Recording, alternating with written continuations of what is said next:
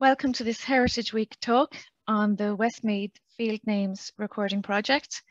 Aengus Finnegan, Dr. Aengus Finnegan, who's the project coordinator, is going to guide us through the project. And I just want to say a word of thanks to our project funders, the Heritage Council, Westmeath County Council, and also Creative Ireland, who've funded on occasion. So I'll let Aengus introduce himself and begin the talk. Thanks. Okay, thanks very much, Melanie. So the Westmeath Field Names Project, we've been on the go since 2018. I'm mainly going to talk about what we've been doing in the last year, but by way of introduction, I'd just like to say a few bits about the project in general. So we've collected over 2,000 names so far. We've had about 120 volunteers involved from 13 different community groups, and I'll mention the areas we've worked on in a minute. Funding is from the Heritage Council, Creative Ireland, and Westmeath County Council. I'm the project coordinator. I'm a lecturer in Irish at the University of Limerick, and I have a background in place names. I did a PhD on townland names in County Westmeath in NUA Galway in 2012. Essentially involved in the project has been the County Heritage Officer, Melanie McQuaid, who supported this project from the beginning. And then we have Michelle Dunn and Justin O'Cleeson, two PhD students in Dublin City University, who have been helping us with the preliminary analysis of the names and uploading the material to the web. So where have we collected names? Loughnane Valley, Topman, Drumraney, Ballymore, Tang, Rochford Bridge, Kinnegad, Cool, Collinstown, Fore, Multifarnham, Mount Temple and Rosemount. And if you know the geography of Westmeath, that's a good spread all over the county. So those were all community groups who got involved over the last 2 or 3 years. Now, since the pandemic has come into our lives, having community meetings has been difficult or impossible at times. So I've been collecting from individuals as well.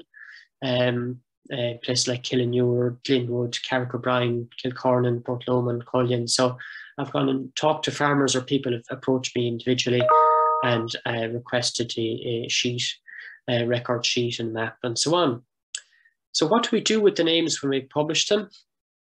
They're uploaded to a website called mehilllogannim.ie, which is the national database of minor place names developed by Fiontar and Scolmabinga in DCU. And we've also published 2 booklets, 10 or 12 pages each, outlining some of the preliminary results of the project to date. And they're available online on Westmeath County Council's website. They're also on the project website. The link is there, aengusfinnegan.ie/field names. And hard copies are available from Westmeath County Council through the Heritage Officer there. So this is the way the names are displayed on the website Mehilllogannim. So you just see a little pin for each name. These are some names collected by the Rosemount group. So we see one example there is Haggart, which is very, very common, usually a little small field near the farmhouse, where the hay was stored for the winter. So in terms of our methodology, as I said, it has changed a little bit. I'll come to that in a minute due to the current circumstances, but basically, we ask volunteers to identify a townland they want to collect from. We print out a map. We use the Ordnance Survey 6-inch map from the early 20th century. It's the Cassini print is usually the best, it's the clearest field boundaries from around 1913, 1914. We number the map, so we number each field name. We give them a record sheet, and they just have to fill in their name, some details, the date, the townland they're collecting from, the source of the information, which could be the landowner, it could be themselves, or so on. They enter the number in the column on the left of the field, and then the name of the field on the right. And usually then I would meet up with the volunteers, review the material and ask supplementary questions. For example, if it was an Irish name, I might transcribe the pronunciation directly, or I might make a sound recording. Or sometimes I would even phone up the source of the information if necessary to get the pronunciation direct from the source. We do that also in the case of not just Irish names, but any name where there's a question about the form, the linguistic form, so where the pronunciation might be important, local pronunciation of surnames, and anywhere where the actual form of the name is unclear. So this is what a record sheet, completed one, would look like. And the blue ink there is where I've come back and noted the pronunciation in phonetic transcription. So we try and make sound recordings, phonetic transcriptions of Irish names, surnames and other words with particular local pronunciation, or names whose meaning is not obvious. So that's just a very compact form of our methodology. Now, as I said, it has changed a little bit because we're not really doing meetings. So often I will actually meet with individual farmers themselves, and I'll take a record of the names directly from them myself and go through the map and so on. So moving on to just a little sample of what we've collected recently, and also some names which maybe were collected over the last year or two, but I've had time to follow up on them. First one I'm going to look at, most of these names are from around Tang, and I'm looking mainly at Irish names today. The last few talks I've given, I looked a good bit at English names, so I'm going to look specifically at Irish names today. So this one is Westmeath. Now the spelling there is as the volunteer recorded, as the farmer recorded it. That's how he spelled it, and it's pretty close to how it's pronounced. I've recorded the pronunciation from him directly, so it's Westmeath, as it would be in Irish. And this means ringfort of Mealich. Now, Mealich is a fairly common word in Irish place names. You've about 30 examples around the country. The best known would probably be Mealich on the Shannon in County Galway near Portumna. And Mealich refers to low-lying land bordering a stream. This then is a ringfort or an earthen enclosure of some kind. Now, Westmeath doesn't just refer to one field, it refers to all the fields that I'm moving the cursor around there, particularly these ones here, but also these divisions here. They were originally one division, and the Land Commission divided them in the 30s or 40s. Now, we do have a river. We have the Craigie River running south to north towards Loughree. It's been canalised since the early 19th century, but you can see the old course of the river, look, see here, runs through the fields themselves. So geographically, it's exactly as we would expect. It is low-lying land bordering a stream. As for the ringfort, we've no sign of a ringfort in the fields themselves, but we have a burial ground here, which would be known locally as Temple or Temple of Addy. It's still in active use as a graveyard. And it is in a kind of oval enclosure. It may be an early ecclesiastical site, but perhaps there was a ringfort here. Perhaps this is the enclosure referred to by Liss, which is the first element in the name here.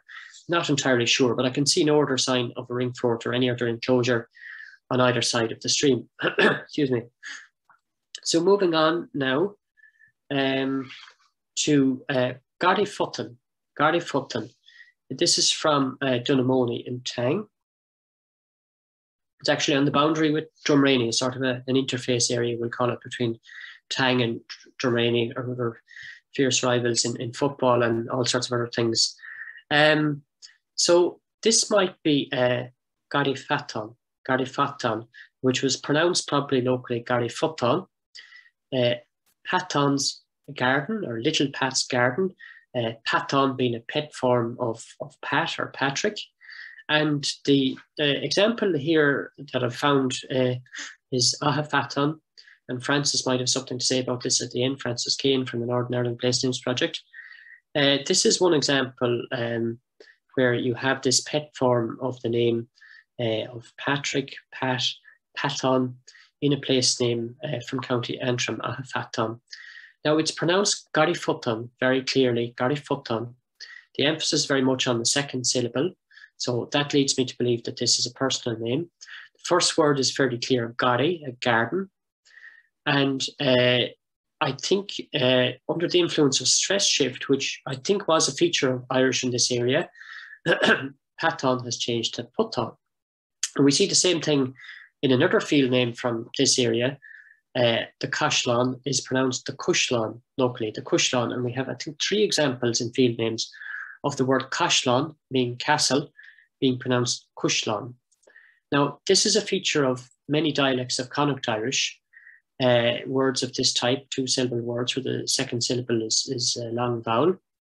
the stress has shifted historically from the first to the second syllable and then back onto the first. And you get a pronunciation of a word like bradon, salmon, changing to brodon, or skadon, herring, changing to skodon. And here, paton has become puton, puton.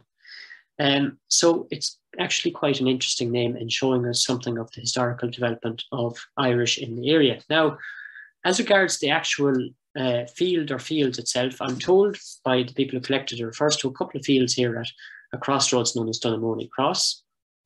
And I think really the name refers specifically to this feature. So you see this little house site and tree-lined garden here. Hopefully you can see my cursor on the OS 6-inch map from 1837. By the time of the Ordnance Survey 25-inch map, 1913, the house is gone. So presumably disappeared during the 19th century, sometime perhaps during the famine. And there's only a small trace of the actual garden enclosure itself. One little bit of the ditch is left. And you can see in the current aerial photograph, just a portion of the ditch survives, and there are whitethorn trees. I was down there yesterday looking at it. So it's very clear that this was, an old house site. So I think this is Paton's garden. So a man named Paton, or short form of Pat, had a garden here and a house in the 19th century, disappeared during that period, but survives in the form of a name. So quite interesting, I think, in resurrecting this little house site here, giving us an insight into the person who actually lived here, which disappeared during the 19th century. And of course, places like this are very vulnerable. Somebody who owns the land there could decide to pull that ditch out of it any day, and it would just be a green field and we'd never know anything of what was there. So linguistically as well as historically interesting. Okay. Ballyfatton also in County Tyrone, I see from Francis there. Okay, I'll have to look that up. Very interesting. So moving on, if I can get this to move on. Okay. Now, next one is Lachan So I think this is Lochan Auna. So Lochan Auna, pronounced locally Lachanona, Lachanona, with the emphasis on the second syllable. And Lochan is a small lake or a pond, very, very common in field names all over Westmeath, sometimes pronounced curiously enough as Lohan, Lohan. Lochan and Lachan is probably the most common pronunciation all over Westmeath, Lachan. But I have heard Lohan, we recorded that from around Ballymore, and Lochan as well. Now, the second part of it here is the word Aun for river, excuse me, and we have an alternative gender form, Auna, but it's pronounced here as it would be in Ulster Irish, which is a little bit unusual, a little bit surprising. If I'm correct in my analysis here, and it's Lochan Ona, Lochan Ona. Now, looking at the actual setting, I think it's pretty clear the dominant feature in this field is a small stream which spreads out into a large pond when there's times of heavy rainfall. So you look at the field here on the right, there's a spring there in the north of the field, and a stream flows through the field down to the south, and it actually eventually joins into a small river. And it has been drained, but I'd say historically that this would have been, flooded quite a lot of the time. So the pronunciation is probably the most curious thing here. I think the form of the name is fairly clear. I think it is definitely Lochan Auna or Lachanona, Lochan Ona as it's pronounced. But the actual pronunciation is unusual. There is an example in Leitrim, Dernahona. Now, Leitrim is much further north, so that wouldn't surprise me as much, but I'm surprised to get that pronunciation of Auna in County Westmeath. Anyway, we can come back to that at the end if people have questions or suggestions.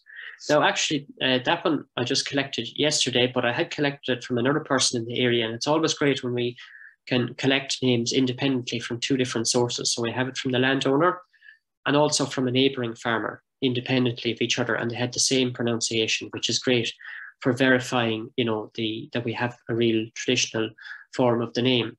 Now, moving on to another name, actually, which I just collected yesterday, which is Corran from the townland of Kilcornan, same townland as the previous one. And This is divided into two, or it's known as High Carron and Low Carron. And there's lowland and highland. The hill is known as High Carron and the lower part is known as Low Carron. Now, the form here is fairly clear. It's the word cur, which has a lot of meanings in place names, and the diminutive suffix on, so little cur. Now, what does cur mean in this case? So if we look at the Ordnance Survey map, I think the name comes from this feature here, this earthwork here, which is identified as a ring fort on the archaeology.ie database. And Carron in general refers to a whole division of the townland of Kilcornan, about over 100 acres, about 110 acres. So the farm has a number of divisions, and this is all known as Carron. This part on the left is known as High Carron, and this lower part is Low Carron. Now, I think it comes from this earthwork. And as I said, cur can mean a number of things, but a projecting point or a prominence of some kind would be one of the more common meanings in place names. For example, from the Folklore Gaeilge Béarla, the dictionary, we have Chorrin Kip, the horn of the anvil, if you can think of the pointy part of the anvil, or a Corridilite, the pommel of a saddle. Think of a feature like that. And if you look at the picture here, which is not great, I took it leaning over the ditch yesterday very, very quickly. You have the ring fort here, and it's on a sort of a small escarpment, and the hill is actually more prominent than you would think from that photograph. It's a reasonably big hill, and the ring fort itself is on a raised area, and I think that's the Carron itself. Now, Cord can also refer to a rounded hill, but in this case, I think it refers to a projecting point. If you see it in real life, it's quite a prominent feature. So again, that's telling us a little bit more about that ring fort, bringing it beyond merely the physical manifestation that you could see in the landscape, but how people actually appreciated a feature of that type, what vocabulary they had to refer to something like that in the past. And a very interesting name, which has now become the name of a whole division of that townland. Okay, now one more, and this one was collected about a year and a half ago, but I only had time to go back and look at it fairly recently. And this is two fields, this one and this one, these two here in the center foreground with the darker vegetation. They're low, moory ground, and they're known as steig bottoms, steig bottoms. Now, steig is the same word as, a steak in English, like a strip of meat. It can refer to a strip of land, and steig halun is a patch of bleak, barren land.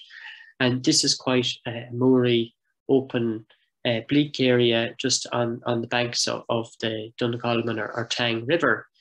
Now, interestingly, as well as being recorded by the volunteers in Tang as part of the project orally from the oral tradition, this name also is recorded in the written tradition. So if we look at the Down Survey map from 1655, we have in the same location, we have this place, Steig Rioch, or something like that, an anglicized spelling, which I think is an anglicization of Steig Rivoch, Steig Rivoch. Now, Rivoch, you have a Rivoch cow, the famous brindle cow that occurs in, well, there's the tradition about the borrowed days in late March and early April. We won't go into that now. But Rivoch is a very common word in place names, normally referring to streaked or striped or mottled vegetation, maybe where you'd have different types of grass like moor grass and sage and so on, which you would have in this area. So here you have the steig Rivoch, so the mottled or the misspelling there, it should be drab rather than drab. The streaked or the mottled, or the striped steig, which refers to a strip of land. So actually the two words here kind of refer to the same feature in the landscape, which is the nature of the vegetation here. So very interesting when you record a name in the oral tradition, which you also have in the documentary tradition. Now, I'd often come across that in different written sources, but I didn't have an exact location. So now, because of the work of the project, I have an exact location here beside the river. I knew it was in this general area. It really surprised me that the name had survived, because there are lots of names on the Down Survey maps which haven't survived, or at least I didn't think they had survived until I did detailed fieldwork. So I think, again, that's an example of the real value of this kind of project, getting out into the community and collecting from individual landowners and in getting into, the really local knowledge. So a few other names, some of which I need to do a bit of work on from Tang. The Cushlan we mentioned already. The Cashri. I think this is a form of Cashir, which is land which was thrown back or left fallow after tillage. It's very, very common in field names, but I'm not 100% certain. Gertin, little field.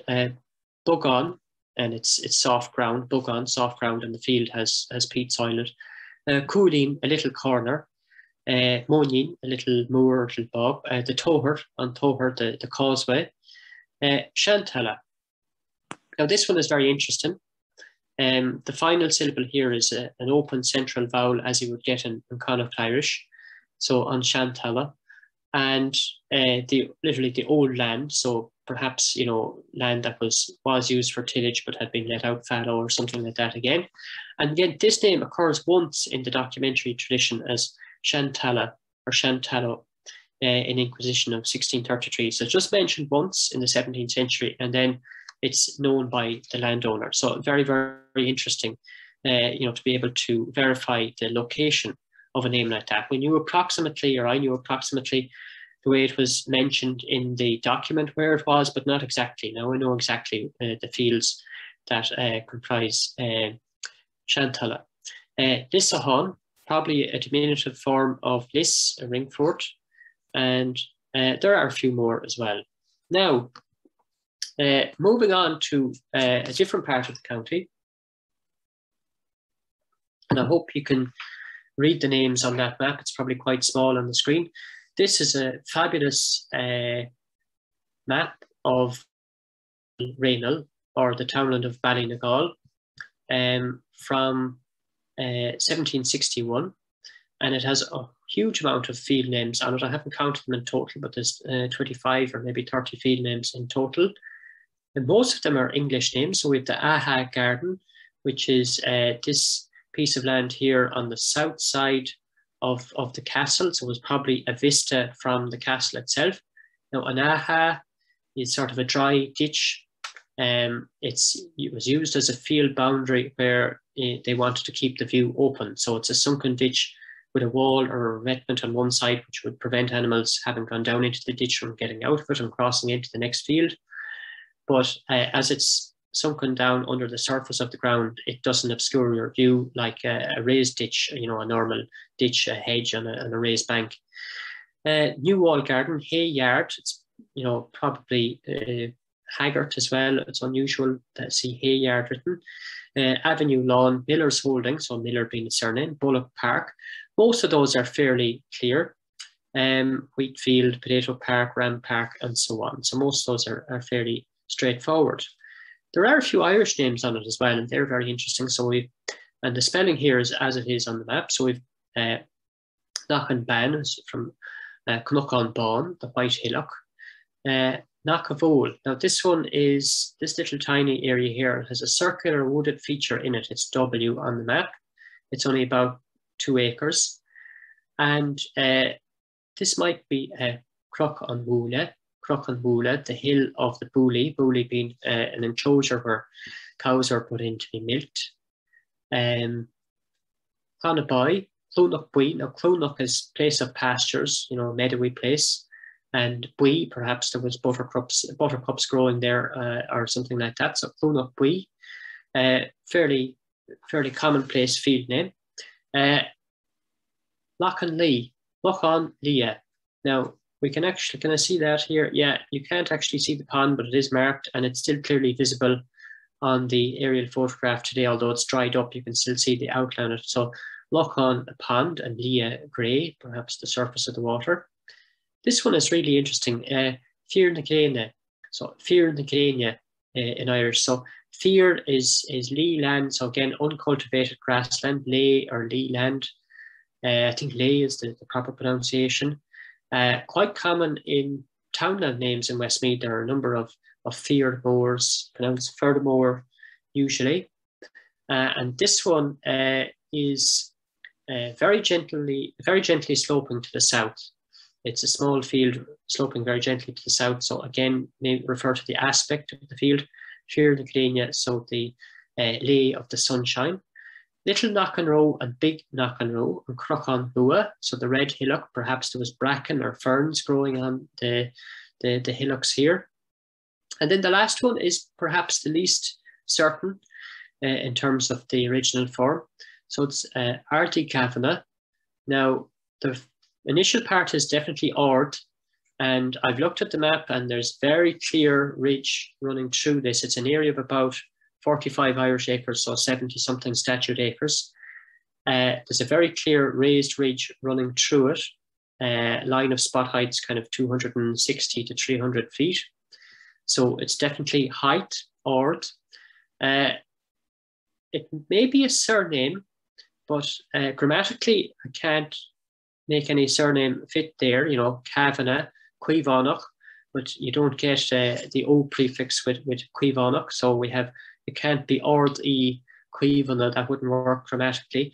So I think it's perhaps something else. It could be Ord on Gardavana, Ord on Gardavana, and Gardavanach being a common enough word in place names referring to rough land from the Gardav, the adjective meaning rough.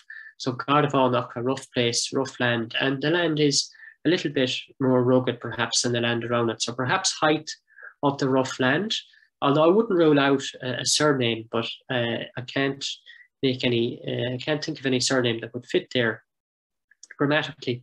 There's a few names there that may be translations from Irish names. So Little Cartron and Big Cartron, 15 Irish acres and 25 acres respectively. Now a Cartron is a quarter land. It's a word that came into Irish and English from Anglo-Norman French, and probably refers to a quarter of a ploughland. Ploughland being 100 to 120 acres traditionally, so they're not too far off. Little Cartron being kind of a small quarter. It fits reasonably well, and I wouldn't be surprised if there are translations from Irish names, something like on Cartoon Moor and on Cartoon Beag. And then we have two other interesting ones. We have Newtown and Old Town, and could be translations of on Ballanua and on Chanwalla. There may be English names. And if you look at the map here, I have the cursor, there's a line of houses here running across. This is Newtown. There's an area of bog. This is part of Scraw Bog. And then we have Old Town here, and there are no buildings at all shown in Old Town. So perhaps this is where the settlement was. You see a circular enclosure there. Maybe there was something there. And then you have this line of houses here in Newtown. Now, when you look at the Ordnance Survey first edition map, there are no buildings shown here whatsoever. So they had been completely removed. This entire settlement had disappeared, which was new in 1761. So it probably had been built within a couple of generations. It was completely gone by 1837. I suspect that the settlement was here because of the bog, that they were cutting turf there, and that's why it was a suitable place for the cottages here. So there's quite a lot you can tell. One other thing I'd say about the map that's very interesting, the green lines here, these are hedges. These are what I would call ditches. So probably, whitethorn hedges on raised banks, and almost every field is surrounded by a ditch of that type, except the lower ground where there's just a line shown, and I'd say there are drains or water courses.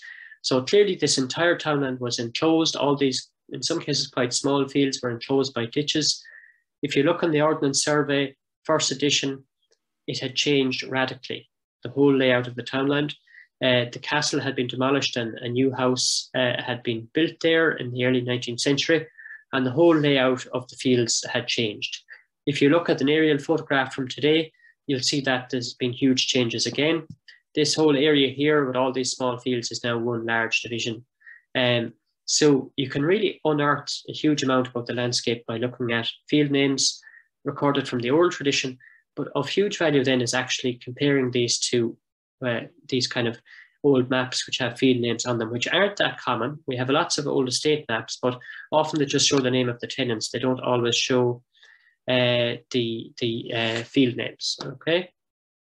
So yeah, suggestion there from Francis could be RT surname. That's a very good idea there. That's a possibility. It could be something like RT Cuivon or something like that, okay? Okay, so if I move on then to the final side is just questions. And if anybody has any questions, I'd be happy to ask. Aengus, thank you so much for your talk. Really interesting, some really interesting names there.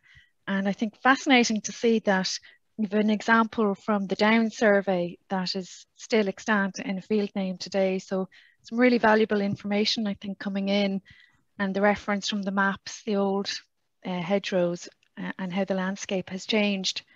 I'm going to pause recording now if people have questions. I certainly have some, but I'm not going to monopolise, so I'll let somebody else come in.